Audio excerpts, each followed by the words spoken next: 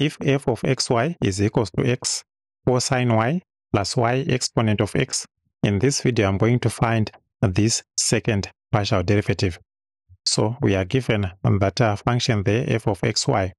To find this second partial derivative, we differentiate first with respect to y, then go on and differentiate with respect to x. So I'll start by differentiating the f with respect to y, so that we get the partial derivative of f with respect to y.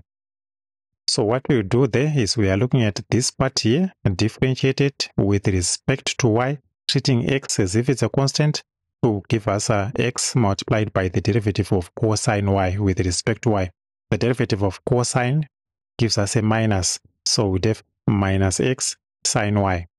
Then go on and differentiate this with respect to y, treating x as if it's a constant.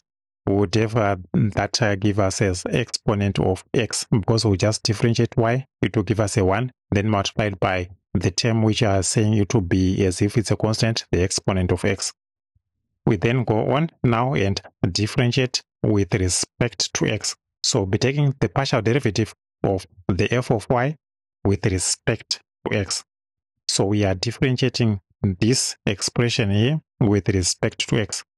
Minus x sine y, differentiating it with respect to x, treating y as if it's a constant, we'll get the derivative of minus x there, gives us a minus 1. So we just remain with minus sine y.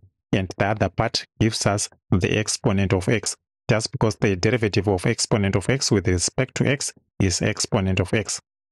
So what we have there is this second partial derivative. It will give us minus sine y plus exponent of x.